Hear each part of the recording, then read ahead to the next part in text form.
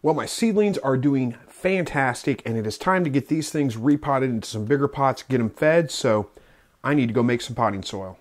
Hey guys, welcome back to another Slightly Rednecked video. Again, my name's Chris. If you're not familiar with this channel, I help you to produce your own meat, eggs, and vegetables from your backyard, your balcony, your deck, your garage, or heck, even a spare room in your house if that's the way you want to do it. And today I'm going to be repotting some seedlings along with a couple of other tasks today. You can see my wife back here in the background. She is planting strawberries out right now because it is finally spring. But I got to get some potting mix made. Now, honestly, if you're just planting out a few plant seedlings, tomato plants and things for your garden, it's probably cheaper just to buy potting mix than it is to make it.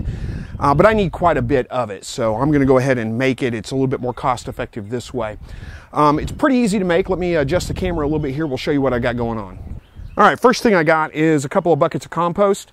2 5-gallon buckets of compost in the wheelbarrow. There's a little bit of rabbit manure mixed in with that. Not going to hurt anything. That's going to be good for the plants. And it's pretty much just an equal mix of of compost and peat moss. Now I buy peat moss in a big bag. Big brick like this costs me about $12, $13, somewhere right around in there. And it's a lot of peat moss. I've got 2 5-gallon buckets out of there. I used it last year. I mean, it's quite a bit. It'll last a very long time. Couldn't tell you exactly how many batches of potting soil I can make with that, but it's quite a bit. So anyway, these 2 buckets of peat moss, and this is just to aerate the soil to keep it light and fluffy. I don't want to pack. I don't want to plant straight into compost because it will be it'll be too dense, too hardly packed to plant into. So those go in. Then for water retention, I'm going to make a well here in the middle to add my other stuff so it doesn't blow away in the wind. For water retention, we're going to add some perlite, vermiculite, whatever you want to call it. This is just helps with water retention. Again, this stuff is incredibly light, so if it's windy out, you probably don't want to do this. I'm going to cover it up a little bit so it doesn't blow away before I get it mixed in.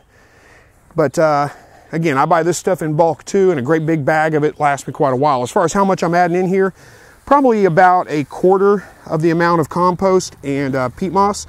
So it's half of a 5-gallon bucket. So somewhere right around in there. I just look at it, just kind of eyeball it and see if it looks right whenever I'm done mixing it all together. And then the only other thing I need to add in here is some garden lime. This this peat moss can raise the pH level of your potting mix a little bit, so I want to level that out a little bit. I'm going to add some garden lime here. And I've just got a container of it. I mean, not an exact measurement. That should be plenty to help out with that. So I need to get this all mixed together before the wind picks up and it blows away.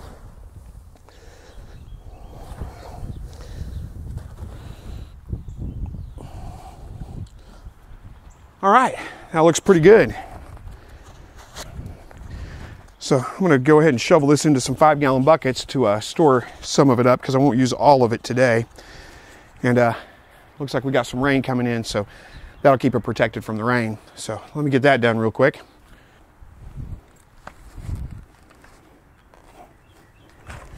Okay. All right. Now I've got some repotting to do, so I'll probably just go ahead and use what's in the wheelbarrow, store the rest of it up when it's done. One thing I will say about this is you do need to make sure that you wet this down before you use it. It's pretty light, pretty dry. Especially with that peat moss in there, it takes a little bit to rehydrate. So if you just put this in your pots and then you go to water, all that's going to want to float right out of your pots. So you probably need to wet it down first, get it rehydrated, then go ahead and repot your plants into it or use it as potting soil at that point. All right, so it's a nice day. I get to sit out on the porch and do this. So I can make all kinds of mess and not have to worry about it too much, clean it up pretty easily. All right, let's talk about when it comes to repotting your plants, when do you do that?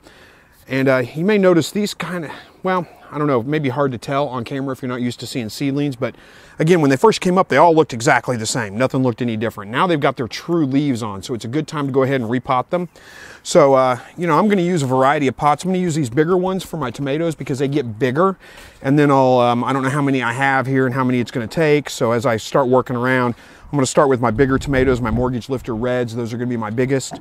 And those are a beefsteak tomato, an heirloom beefsteak tomato. So I'm going to start with that. I've got a couple of these peat pots. I like these. They work great, but I've also got some plastic ones and even some plastic cups here. So it depends on how much I have to pot and how much I use, depending on which pots I'm going to use. Now, one thing I will say about these, you know, they advertise these as being biodegradable, so you just plant the whole pot. That does not work for me. I've never found it to be good. So tear it off before you plant the plant. I've dug them up at the end of the year and found the pot still intact and the plant all root bound in there. So, all right. So I'm going to start off just by getting some dirt in my pot. Pack it down a little bit so it doesn't compact later. And make a little bit of a hole here. I'm going to go ahead and get a couple of pots going. Max, you found a bone, buddy? You might be able to hear him crunching right off screen here.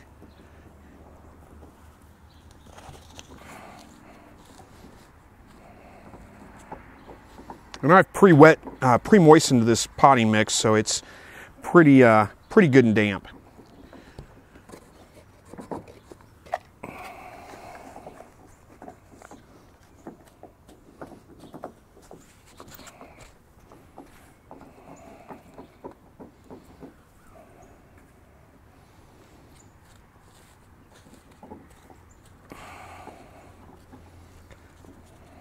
All right. Nothing special about the way I do this. I'm just going to kind of pop work my way around the bottom of this and pop it out, pop the whole plug out. Hopefully it comes out all at once.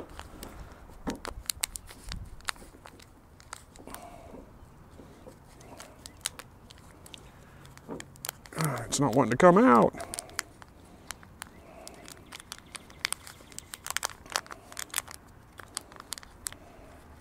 There we go. And you can see all the roots. Now, there are three plants in this little pot here. All 3 seeds that I put in there germinated. You can split them apart if you want to. You can just pinch off the weaker of the 2 weaker ones and plant the stronger one. And that's probably what I'm going to do. I've got plenty of tomato plants started here. I don't need the extra starts, so I'm not going to bother disturbing the roots to get all 3 of them out of here and get them planted. But if you wanted to, you could just kind of easily, gently work them apart and plant all 3 of them. They'll probably do just fine. Tomatoes are pretty hardy and they do well. So I'm just going to pinch them off right there and then go in my potting mix. And then to plant these, now you want to plant tomatoes fairly deep. So I'm going to put them down. Just leave the top of the plant uncovered. That's it. The rest of it's going to go underground and it will root out all along the sides there. Let's get a little bit more potting mix.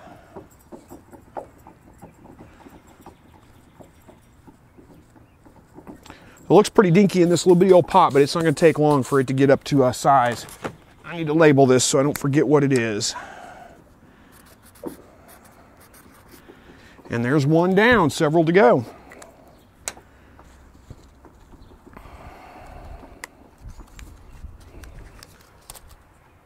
All right, so I got pretty much all my beefsteak tomatoes planted out. I do still have some paste tomatoes here and a couple of cherry tomatoes. I want to get some bigger pots. I'm out of the bigger pots, so I'm probably going to buy some of the larger peat pots. They're pretty cheap and easy to come by, so I'll probably buy some of those and go ahead and pot the rest of those out in there. I like a bigger pot for my tomatoes because they need such a good root base and they grow so fast.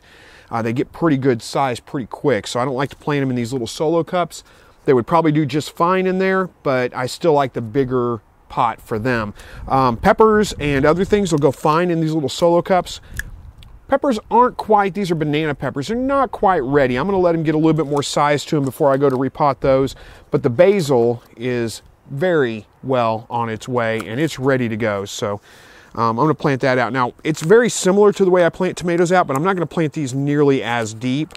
Just plant them basically at the soil level. Not any deeper than that. So the level that they're at right now, and that's as deep as they'll go.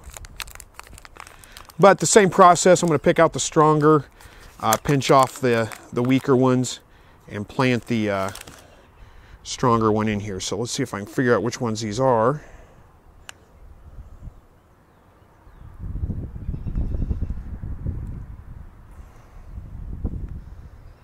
Is that 1 or 2? There we go, got it.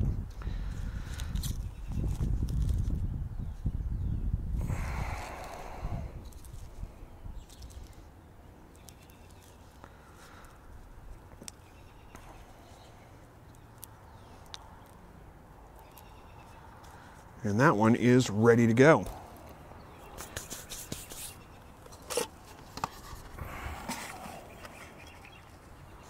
One thing I will say about these, if you're going to use solo cups, make sure you put some holes in the bottom of them. Just drill a few holes for drainage. You don't want them sitting in water. Not good for your plants at all. They do need to be able to drain.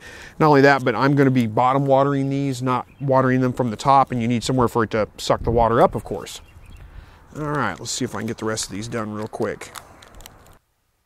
All right, so here's the problem you run into when you're starting a lot of plants, and why one of the reasons I say you don't want to start things like your zucchini and that kind of stuff a little bit early, because these were just 2 seed trays up on this shelf right here, and now it's 1, 2, 3, 4, 5 seed trays full of pots, and I still have some that need to be potted out. I've just got to get a few more pots for them.